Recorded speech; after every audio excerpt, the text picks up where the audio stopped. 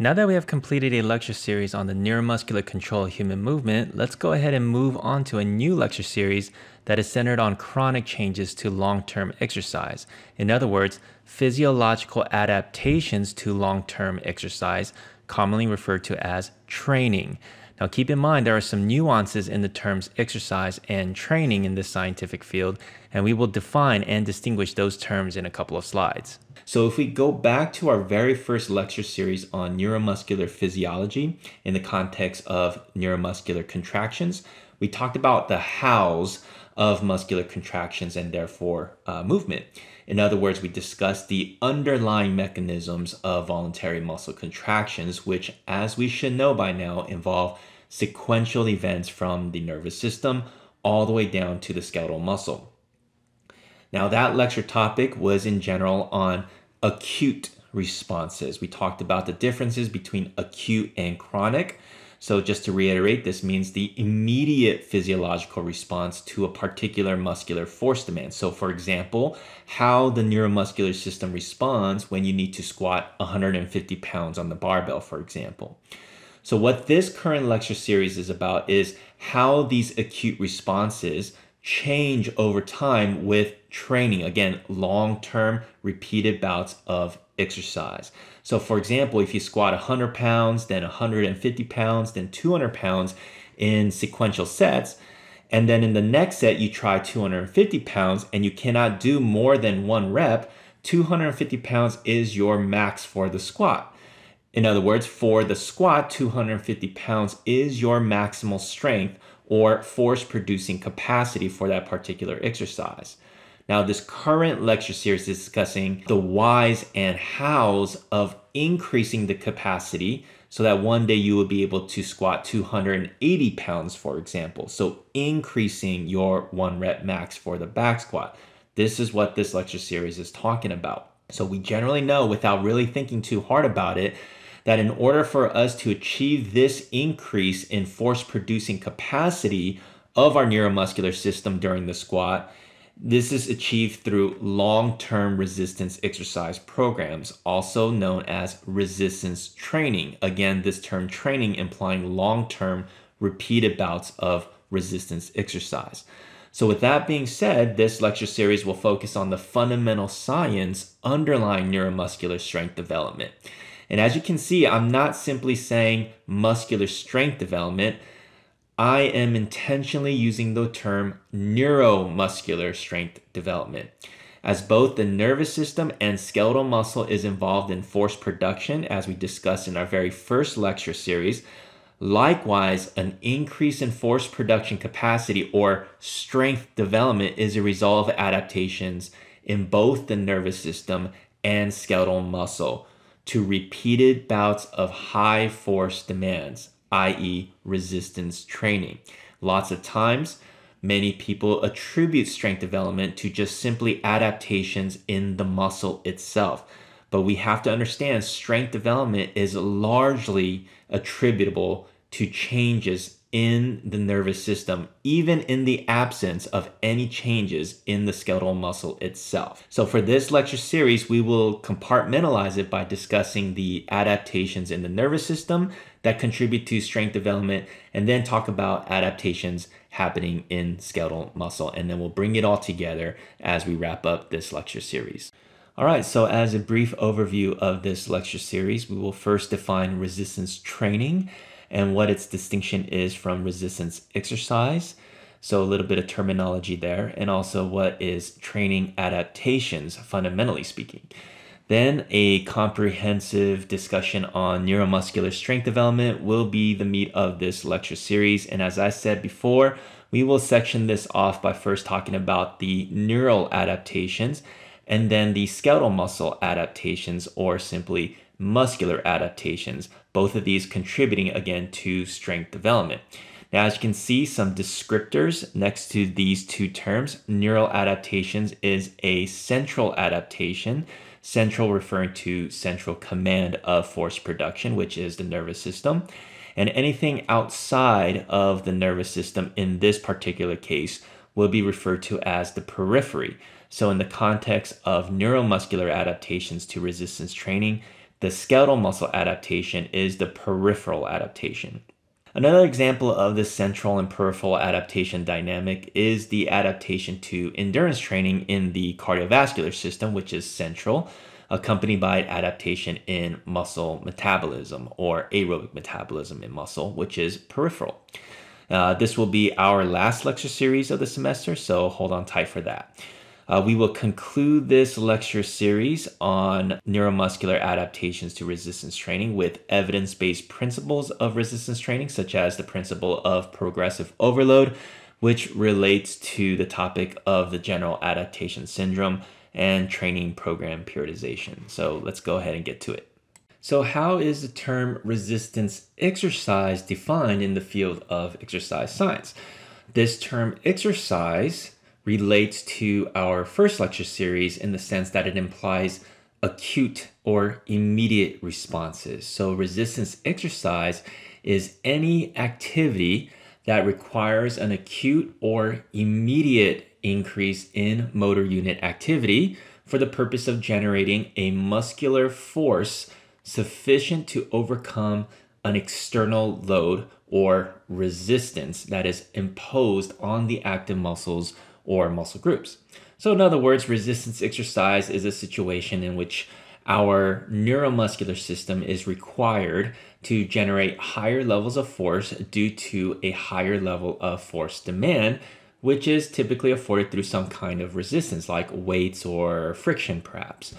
So when you go to the gym and do some back squats and then some lunges and say hip thrusters, this bout of exercise is what is being referred to when we use the term resistance exercise. Or resistance exercise can refer to a single execution or performance of a particular exercise like the squats.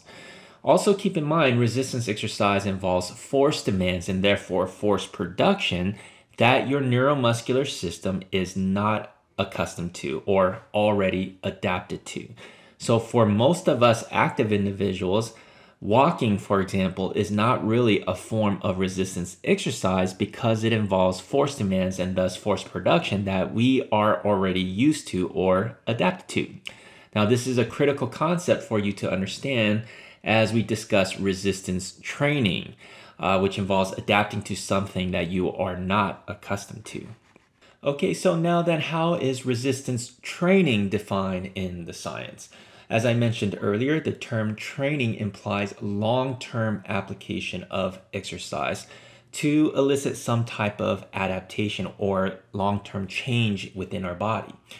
So resistance or strength training is a long-term program comprised of repeated, that's the key word there, repeated resistance exercise bouts with the intent of improving or maintaining neuromuscular strength, or in other words, force production capacity. So as you can tell here, the overarching adaptation, so the overall adaptation to resistance training would then be an improvement in neuromuscular strength or strength development.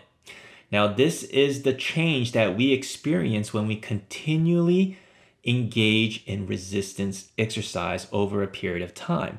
And as I indicated before, this overarching adaptation of strength development is a result of individual adaptations that occur in the nervous system and skeletal muscle, not just skeletal muscle itself. Now, some may be thinking, isn't muscle growth also the intention of resistance training? Well, yes, from a practical standpoint, that can be the case, but we will discuss how muscle growth is an underlying contributor to strength development, and that strength development and muscle growth are not mutually independent adaptations. More on this later. So the next question is, why do we adapt to resistance training, and why is it that the outcome of these adaptations is improved strength? Why is it that certain weights feel quote unquote lighter, or you are able to move certain weights with more efficiency over time? What is this phenomenon based on? So to answer this, let's discuss the fundamental reason as to why we experience changes in our body in response to training, whatever training mode it may be, whether it's endurance training or resistance training, the concept remains the same. Now, these changes collectively is simply a long-term response to a continuous stressor imposed on our body or some parts of our body like the nervous system and or muscle. Now, this is why we call these changes adaptations, because they are a result of adapting to a stressor. Now, training adaptation is simply a form of stress relief. When we train, the exercise that we perform is technically a stressor that we are intentionally imposing on our body, because we know generally, at least, that in response to the stress over time, the body will change. And that initial stressor will no longer be stressful anymore as we adapt. This is what I mean by stress relief, a biological stress relief system, if you will. We never really view training in this manner. We think of it more from a general societal perspective of exercise or training is good because we just get physically stronger as a result of it. But from a biological perspective, exercise can be viewed as a negative thing because it is indeed a stressor. And so when this stressor is consistently imposed over time, the body figures out a way to overcome it through adaptations. So it's really a way for the body to protect itself, because a stressor can cause damage to the body or some parts of the body like muscle. And this characteristic of adaptability within biological organisms like humans is referred to as plasticity, as highlighted in bold red font right here. Now, plasticity is one of the unique aspects of biological organisms, and our ability as humans for the multiple cells and tissues that make up our body to be able to individually adapt to a unique stressor is what makes us so biologically sophisticated comparatively. Now, again, plasticity or adaptability is fundamentally for the purpose of protection, because a stressor can indeed cause damage. And so because it's for the purpose of protection, it is fundamentally also for the purpose of survival of the biological organism, in this case, us, the human. Our bodies adapt to a continuous stressor so that we may be protected from the damage that can be caused by that stressor for the ultimate sake of survival. Again, we never really think of training and the adaptations or the changes in our body as a result of training in this particular manner. But all training is a repeated stressor to our body or some parts of our body, like our neuromuscular system. And training adaptation is simply how our body changes to contend with this stressor so that the stressor is no longer stressful. So let's talk about the specific stressor that is associated with resistance training that would ultimately lead to adaptations, i.e. strength development. First, we need to understand the SAID principle, which stands for specific adaptation to imposed demand. Meaning the physiological adaptation is specific to a particular stressor that is repeatedly imposed on the body or parts of the body like the neuromuscular system. So the stressor and the adaptation go hand in hand. They are specific to one another. So in the case of resistance training, we generally know that the overarching physiological adaptation is increased neuromuscular strength, or more technically, force-producing capacity. So the question is, what type of stressor is this an adaptation to? What type of stressor is strength development an adaptation to? By answering this question, we will better understand why we get stronger and why certain loads, for example, are easier to move as a result of resistance training. So first, let's turn to this simple figure on the bottom left right here. Now, during resistance exercise, we generally lift heavy objects like a dumbbell. This is a resistance to muscular forces. The load applies an opposing force to muscular forces. So in this example right here, the downward force of the dumbbell is being counteracted by the force produced by the contracting biceps so that you can produce elbow flexion, right? The bicep has to produce elevated tension and therefore force to counteract this dumbbell. Now, as a result of this exercise, we see here that the muscle experiences elevated tension. How? Well, we know that when we contract against this load, the muscle tries to shorten as represented by these blue arrows pointing together, towards one another rather. And this is to move the lower arm upward against the force of the dumbbell. So meanwhile, the dumbbell is exerting an opposing force downward, especially at the ends of the muscle, especially right here at the end of the muscle and the tendon where it attaches to the bone. Now, this force essentially tries to lengthen or pull the muscle apart. This is represented by the orange arrows. So as you can see, the muscle is undergoing some heavy tension here. We got the orange arrows pointing outwards and the blue arrows pointing inwards. So this represents opposing forces, causing tension to the muscle. So imagine pulling apart the ends of an elastic band, and then someone pulls the band inward in the middle of the band. You can imagine the amount of tension within this band here. You would say that the elastic band is under some kind of stress, and that this stress can cause the band to perhaps break or tear, or in other words, become damaged. Now relate this back to the muscle in this particular scenario. The elevated tension here to counteract the dumbbell is a stressor to the muscle. And this stressor is commonly referred to as mechanical stress. So elevated and more so unaccustomed muscle tension is synonymous with mechanical stress. So you could say muscle tension is mechanical stress, or the mechanical stress during resistance exercise is specifically the elevated and unaccustomed muscle tension.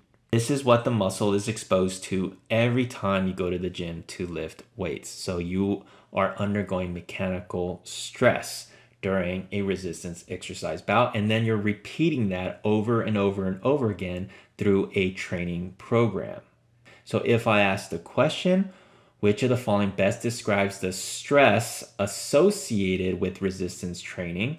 That would be mechanical stress as well as muscle tension. These mean the same thing in this particular case. So as we said before, a stressor can cause damage to the body or some parts of the body like muscle.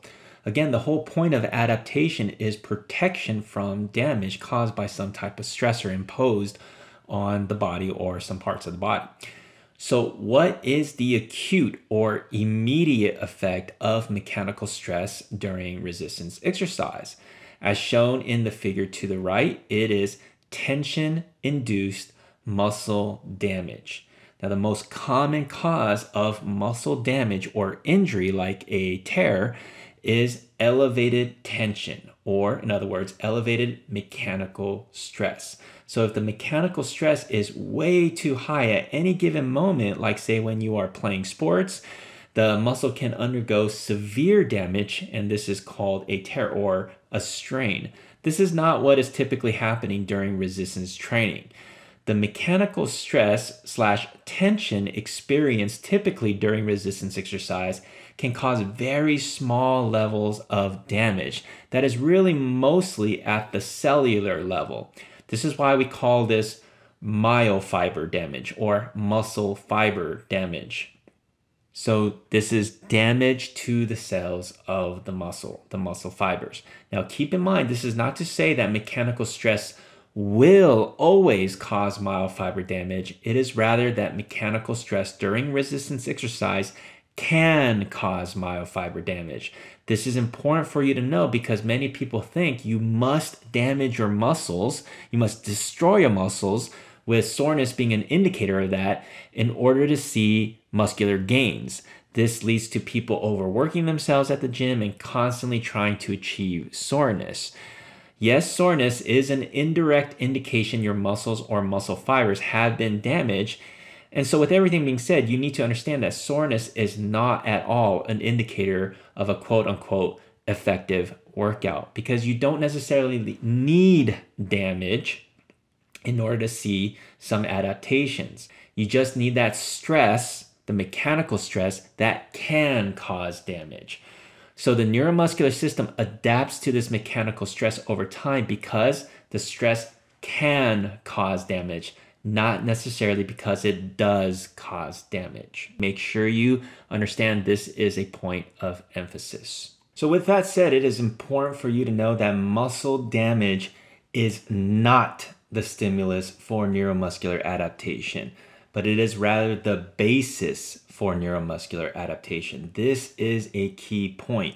Remember, the principal reason for adaptation is to protect the cells and tissue from damage. So damage is not necessarily stimulating the adaptation, but rather the adaptations occur to minimize the risk for damage. Now, the fundamental stimulus for adaptation is the mechanical stress. So to reiterate, you do not need to have damage to achieve adaptation. So in the context of resistance training, strength development, or rather neuromuscular strength development, is therefore an adaptation to reduce mechanical stress, or meaning becoming more resilient to some higher level of tension, or becoming more accustomed or adapted to some higher level of tension. So here's a practical example. Take a 40-pound dumbbell bicep curl. Initially, that 40-pound dumbbell curl produced X amount of tension, and the muscle experienced X amount of mechanical stress and underwent X amount of damage. Over some period of training, your biceps become stronger. That same 40 pounds produces the same amount of tension, but the level of mechanical stress and therefore damage is less. Why? Because your neuromuscular system has adapted or has become more resilient or accustomed to the X amount of tension produced by the 40-pound dumbbell. And all this is for the ultimate purpose of protecting against tension-induced muscle damage or myofiber damage. So let's focus down here where this figure is and these descriptions. So with adaptation, we know that the stimulus for adaptation, which again is mechanical stress, will diminish over repeated bouts of the same resistance exercise stressor as you adapt to it. So let's take that 40-pound dumbbell curl example again. Over time, as your biceps get stronger and more accustomed / adapted to the tension elicited by the 40-pound dumbbell curl, the mechanical stress of that 40-pound dumbbell curl diminishes over time because of adaptation. So if mechanical stress is the stimulus for adaptation, which again is strength development, and mechanical stress decreases with that 40-pound dumbbell curl as you adapt to it, how would the rate of adaptation be affected over time? Would you consistently see the same rate of strength development by training the same way over and over again? No, right? Because as you adapt, the mechanical stress diminishes for a given stressor, in this case, the 40-pound dumbbell curl. So with this example, what would you do to experience further adaptation or strength development? You would change something about your workout to reintroduce the same level of mechanical stress that stimulated the initial adaptations. So perhaps by increasing the load from 40 pounds to 50 pounds in your training, you would be able to reintroduce the same amount of mechanical stress as you did when you started off with 40 pounds because your biceps are not yet accustomed to the tension produced by the 50-pound curl since you've never done it. This is the basis for the principle of progressive overload. We will discuss more on this topic towards the end of this lecture series as we get more to practical application. Okay, now that we've covered the fundamental aspects of neuromuscular adaptations to resistance training, the next question is, how are these adaptations observed in real-life practical scenarios? One common observation is simply an increase in the maximum amount of weight you can lift for a particular exercise for a given amount of reps. If you look here on the left, we see some general pre-training numbers. Let's say this is for the deadlift. At pre-training, the maximum load that you could deadlift for 5 reps was 435 pounds. The max load that you could lift for only 1 rep, also known as your 1 rep max, was 500 pounds. Now, after some period of resistance training, let's just say 1 month, these numbers increase as one would expect. The max load that could be lifted no more than 5 times is now 520 pounds, and the 1 rep max improved to 600 pounds.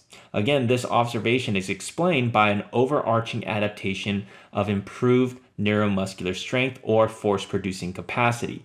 This can also be referred to as physiological strength as well. Now, as alluded to earlier, the reason why we describe this adaptation as neuromuscular is because adaptations occur in both the nervous system and the skeletal muscle itself. So there are neural and muscular adaptations that comprise the neuromuscular adaptation. So there are multiple adaptive processes occurring throughout resistance training.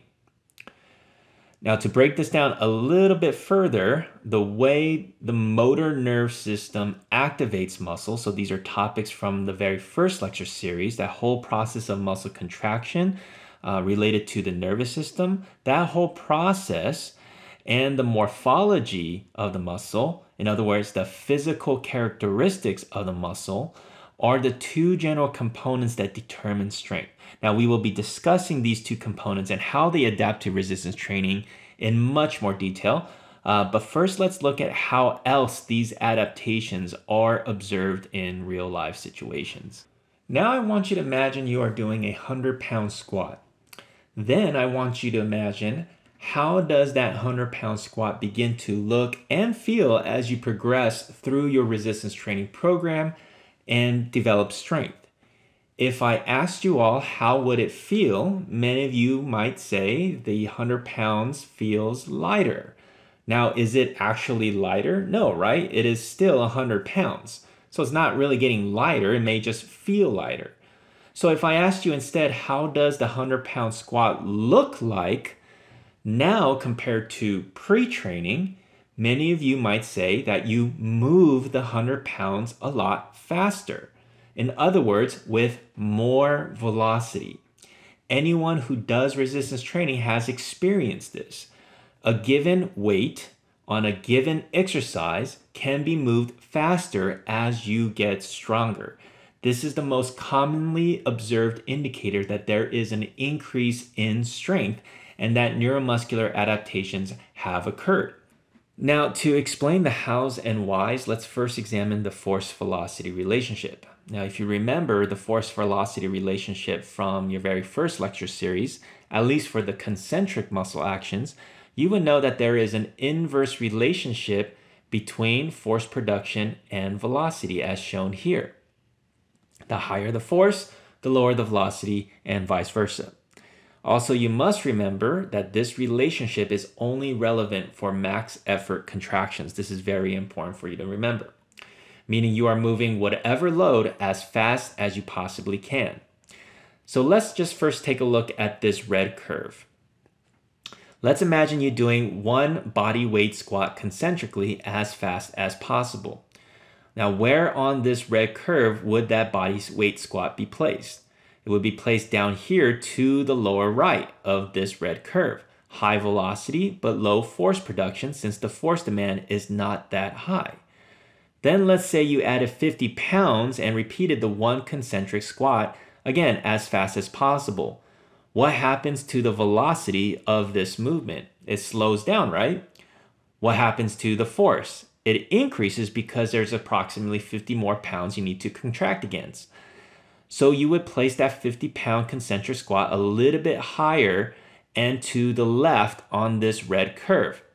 Then increase the weight even more. What would happen? Same thing. Less velocity, more force. Now you keep adding weight and you get to your 1 rep max. We know that the 1 rep max is generally moved really slowly, but the force production is almost to the max. So your 1 RM load is placed really high up and to the left of the red curve. Then say you added more resistance and you concentrically squat as hard as possible. You can imagine you're not going to move no matter how hard you are contracting. There's no movement at all. So there is zero velocity and near maximum force production. This point is referred to as the maximum voluntary isometric contraction or force. And this is placed on the very top of this red curve. Again, zero velocity, near maximum force. So now let's go back to our example of the 100-pound squat and the question of why, after a period of resistance training and developing strength, does this 100-pound squat move significantly faster? We can explain this in part by examining how the force velocity curve is affected with training and strength development. As you see in this figure right here, the entire force velocity curve shifts up and to the right. Now, how does this affect performance? Let's take a look at the 100-pound squat example again, as you see right here. At pre-training, let's say we measured the concentric force and velocity of a max effort 100-pound concentric squat, and the data point was placed here on the force velocity curve. So this 100-pound squat had a certain velocity and a certain force produced. Now, as a result of training and strength development, like I said, this curve moves up and to the right. So the 100-pound squat is now placed here on this new curve. As you can see, the 100-pound squat after training involves more force and more velocity. So what is the factor contributing to this increased force during the 100-pound squat? Well, remember, force equals mass times acceleration. Mass doesn't really change because the load and assumingly your body weight remains the same. So the only factor that contributes to the increased force production is acceleration, rather increased acceleration. In other words, the physiological adaptations resulting from training increases the force produced during the max effort 100-pound concentric squat by increasing the acceleration of the 100 pounds through the concentric squat. And as you can clearly observe, with adaptations, you can move through the 100-pound concentric squat with greater velocity. You move it faster. Okay? So in summary, both force and velocity increases for a given load on a given movement as you train and experience neuromuscular adaptations. Also, to conclude the last two slides, the practical indicators of neuromuscular adaptations and strength developments are: 1, increase maximum load for a given exercise for a certain amount of reps, like your 1 rep max, for example, or your 5 rep max. And 2, increased velocity, and with that increased force, if you can measure it, for a given load for a particular exercise. Now, with that being said, what is the practical application of these conclusions? Does it mean that you have to do 1 rep max or 5 rep max test every single time you want to see if you got stronger? Not necessarily. Sometimes it's just overrated to do that all the time. One thing that you can just subjectively observe and recognize is the fact that you are just simply moving a given load for a given exercise faster. If you're moving it faster, you don't even really have to utilize objective measurements. You can just assess this subjectively. If you're moving it faster, that is an indication that you are adapting to your resistance training program and you are indeed getting stronger.